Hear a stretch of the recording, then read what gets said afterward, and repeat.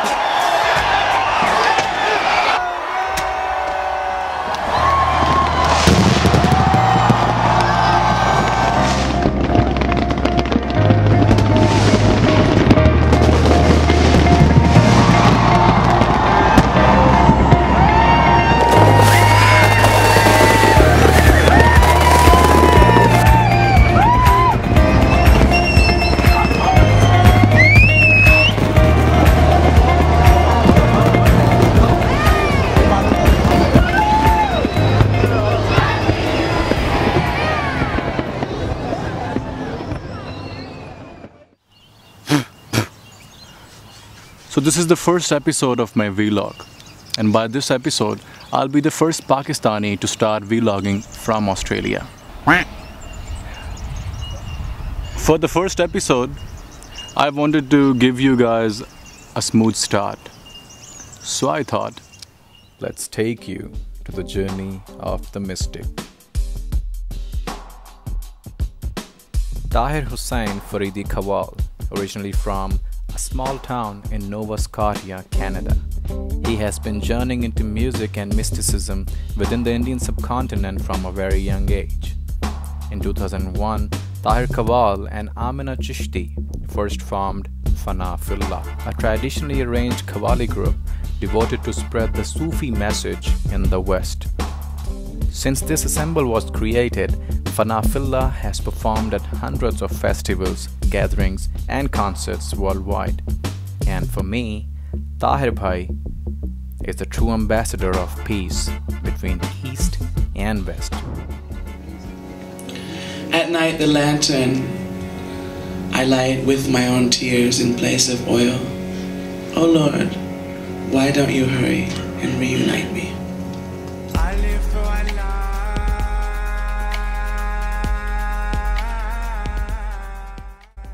Yeah. Okay, so what are the best three things you like about Pakistan?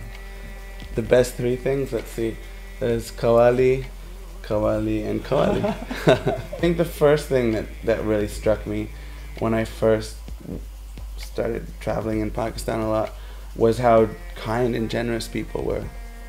I think people say it's a Muslim thing overall, that they go to Muslim countries and people are always giving, but I'd never experienced on that level to any extent. There was a lot of times like we go for chai and have this delicious chai and be like, oh, how much for the chai? They'd be like, oh, somebody already paid for it. I'd be like, oh, thanks. Who's this somebody? I'm like, oh, they already left. Like that level of it. There was like a real deep satisfaction people got from being able to give something to somebody else, and that really changed me. I felt like such a selfish fool when I was there, and I had to change my ways. So. And the other thing is just how musical it is there. And it's funny contradiction, because music is taboo for some Muslims there. Yes. And there's always this debate, is it haram, is it not haram? And it's just people are so open to express musically. And there's some really good azan when you hear the call to prayer there.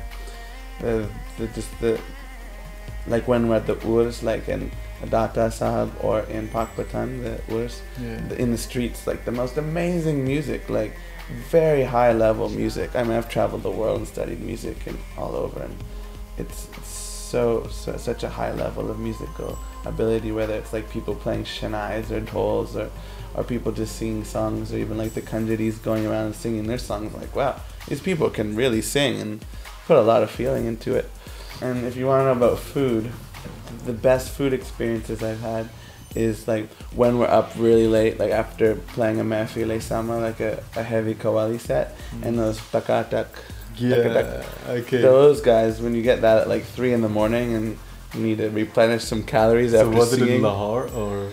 Everywhere, mostly in Pakistan. That's the different organs that they cut up on a big hot plate with the flame, and they make this kind of mix, and then you have it with moti roti out of the tandoor, and they have the paje di paya. Yeah, a good paya really hits the spot. This is all Qawwali food too. It clears the whole throat.